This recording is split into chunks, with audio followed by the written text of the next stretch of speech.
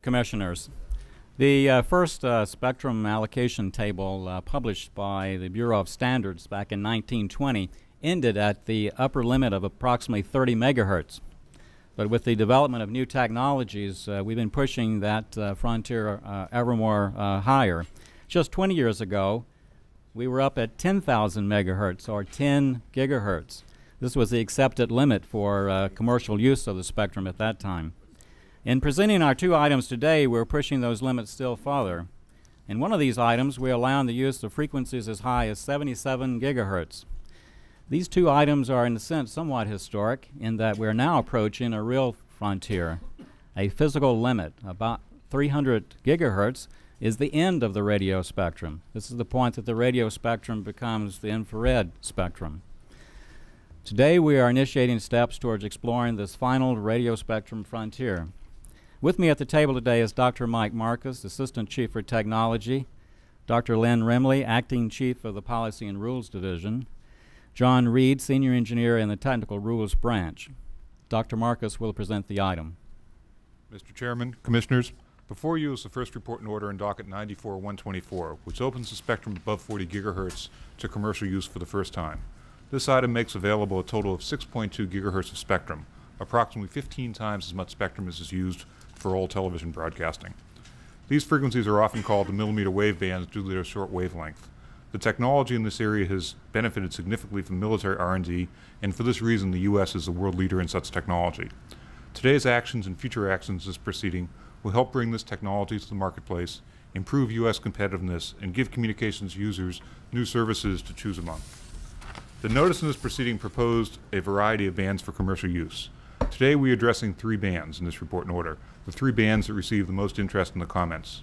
We are collaborating with OPP on another item for your consideration, which will address licensed operation in other bands. All three bands in this item will be unlicensed and will be available under the provisions of Part 15 of our rules. Based on several factors, including the nature of propagation in each band and the nature of the proposed uses, we feel that unlicensed use is most appropriate for these specific bands and uses. The items makes 46.7 to 46.9 gigahertz and 76 to 79 gigahertz available for vehicular radar systems such as these two units on the end. These systems show great promise for use in automobiles to warn drivers of possible collision hazards, as well as enabling more effective automatic speed controls. Further, the item makes available 59 to 64 gigahertz, such as this unit here, available for general unlicensed use. The record shows great interest in using this band for wideband local area networks in support of the national information infrastructure. This band has very limited propagation due to absorption of radio energy by oxygen molecules. The rules adopted in this item are some of the most flexible rules we have ever adopted, permitting almost any conceivable use without specific approval by the government. The item also contains a further notice of proposed rulemaking dealing with three related topics that follow from the above actions. These deal with out-of-band emissions, spectrum etiquette, and band sharing. We believe that the rules and new proposals in this item will go a long way in opening this new frontier in radio technology and will facilitate continued U.S. leadership in all aspects of microwave technology. We request editorial privileges. Thank you. Granted. Commissioner Quello? I guess I should say good item for it, but I think the OET team have crafted rules for spectrum so high that, until recently it wasn't even considered usable. So congratulations on working with the industry, Dick and your staff, for making exciting new technologies in these undeveloped bands available for consumer applications. Congratulations. Good. Commissioner Barrett. Thank you, Mr. Chairman. I was just reading about Commissioner Chung's proposed roadmap to diminish regulation in a three-stage pre-program. Very good. I'm going to read that. We had some discussions about interference problems between the radio systems and amateur vehicular radio systems, amateur radio operators. How do we resolve that issue? Or is that an important issue? By including in the further notice part a proposal to suspend the amateur radio use of this band pending the development of technical sharing criteria. But it is not a public safety hazard at this point. No, we don't anticipate that any of these systems will be on the market for at least a year. The systems in the 76, only 76 band is shared with amateur. We don't anticipate those will be on the market for at least a year, and before they're on the market, we'll have opportunity to look at the notice and consider suspending amateur use in that band until we get some sharing criteria. Okay, thank you very much. Commissioner Ness. Quick question. With regard to the new unlicensed band, I understand we're giving private parties a year to develop spectrum etiquette for technical sharing rules. Can you elaborate on the reasons why these parties prefer that we adopt some basic technical rules rather than just letting them provide whatever they want to do? I think they were inspired by our provisions in unlicensed PCS, where we had similar etiquette standards, and they thought they could get higher efficiency in the band if there was a spectrum etiquette. We thought we'd give them 1 year to see if they can reach consensus and see if it's worthwhile, and if they do, we will come back to you and recommend such an etiquette. But if we don't think it's worthwhile, we will probably recommend we just implement it without the etiquette. So essentially, it would appear that equipment providers are agreeing that technical rules will significantly enhance the usefulness of the band for them and for the public. Is that a correct statement? Yes, Commissioner. Okay. It's hard to believe, but just 4 years ago, there was very little interest shown when the Commission initiated a proceeding to address the use of the 28 gigahertz band. And anyone who has been in contentious proceedings here at the Commission or at the WARC knows that 28 gigahertz is an extremely popular band at this point. And now we are allocating bands up to 80 gigahertz. I'm excited about these opportunities, the technologies which are on the edge of development. I did have an opportunity to see some of these technologies demonstrated in a tour that I took in the Silicon Valley, and it is absolutely fascinating.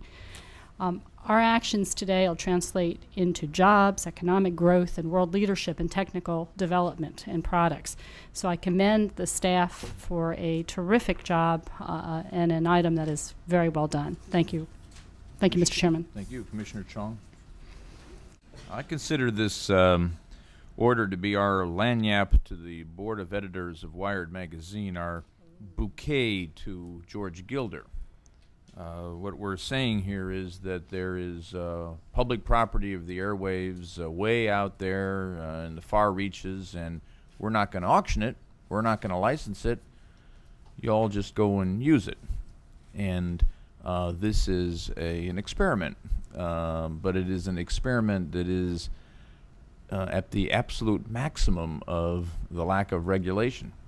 We are saying to Silicon Valley, to inventors, to entrepreneurs, to researchers, there's the spectrum. This is a big block of spectrum. You all figure out how to avoid interference. You all figure out how to develop your own code of conduct. You all just go and use it and see what you can do with it. This is a policy that I think is an appropriate corollary to our auction policy, where we believe that sharing of frequencies is impractical according to the advice and guidance we get from business, we auction. And where we believe that sharing is likely to stimulate the greatest amount of invention and entrepreneurship, then we say go ahead and do it. And I think this is proof positive that our spectrum policies fundamentally are not about the money that we raise in auctions, but are about jump-starting competition and innovation. I want to thank you, Mike, and also John Reed and Lynn and Rick Engelman, Doug Melcher. I want to particularly note that it is very important to recognize that the Federal Communications Commission needs an Office of Engineering and Technology, needs the expertise, needs the creativity, needs the vision that your office, Dick, has in order to be able to come to these judgments. It is absolutely an imperative that we have not a excessive amount of technological expertise here, but a sufficient amount of technological expertise so that we know how to make this kind of decision in a wise and prudent manner. And I think that this particular decision and others reflects very, very well, Dick, on the way that you have beefed up and liberated the intelligence and expertise of your office, and I want to congratulate you. Thank you.